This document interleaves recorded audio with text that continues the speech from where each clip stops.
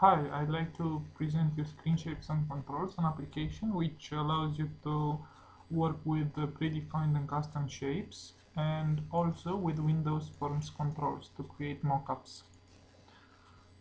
To add a shape, you would have to press this button here, Add to Scene, and once you have your shape, you can duplicate it and obtain as many new shapes as you want. Let's duplicate this one. Duplicate it again, and once again to create a simple face. Then you can change the color using the color picker, this one, which allows more options, or using the quick color picker, which appears here on the right side. Let's change the color of the eyes, make it red, and then the color of the nose and the mouth.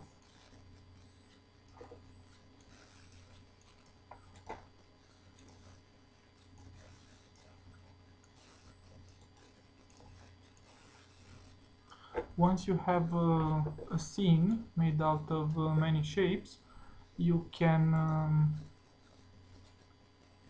save it on your desktop as an image, and it will be saved under the PNG format, which allows the image to have transparency. And you can also use a scene controller to move it a little bit to, actually you can move it anywhere you want, but I'll move it a little bit to the left, and I can increase the speed here. By moving it, I can also work on this part here, where I can draw another face.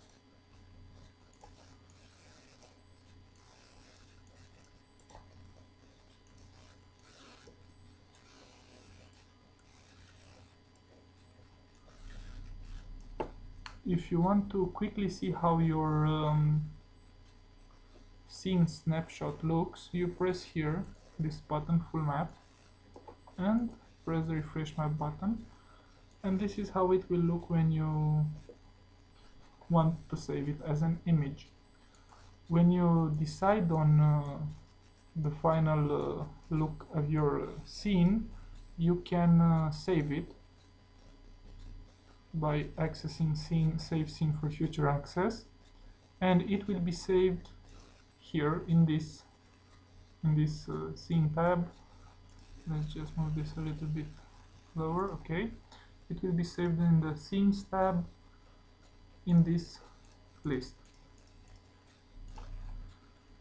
Okay, we have been working with the predefined shapes. Let's clear all the shapes, and let me show you how you can create custom shapes. The key point when you create custom shapes is that you need to tell the application that you want to create a new shape, pressing the new shape button, and when you're done you need to press the finish shape button. So I'm gonna press the new shape button, and I'm going to create a face.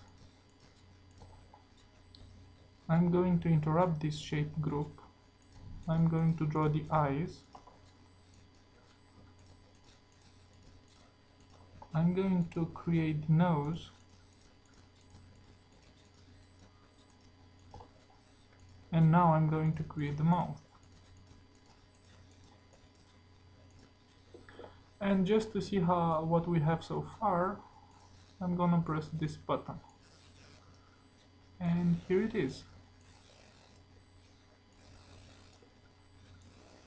If I don't like what I have so far, I'll close this shape and bring a few more modifications. For example, I can bring the corner here, and let's see how it looks now. I can also make the eyes round by selecting this, Let's see now. And I'm going to do this to the nose and also to the mouth.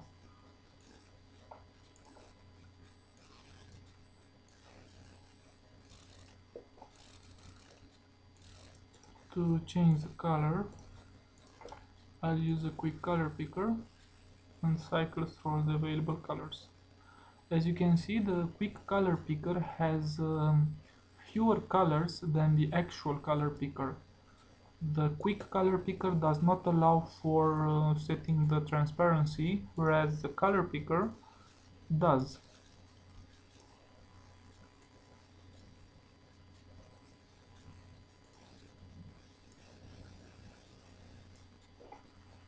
Okay.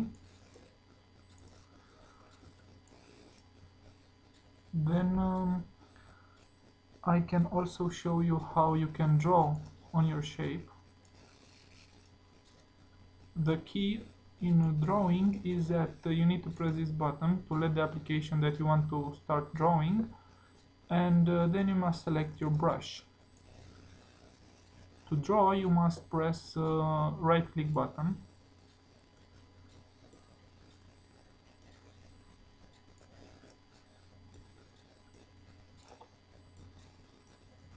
and to change the color you press here.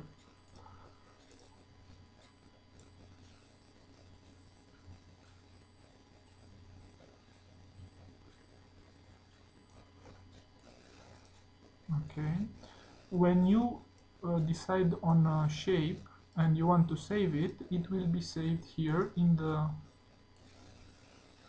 choose shapes tab, custom shapes list. Thanks for watching.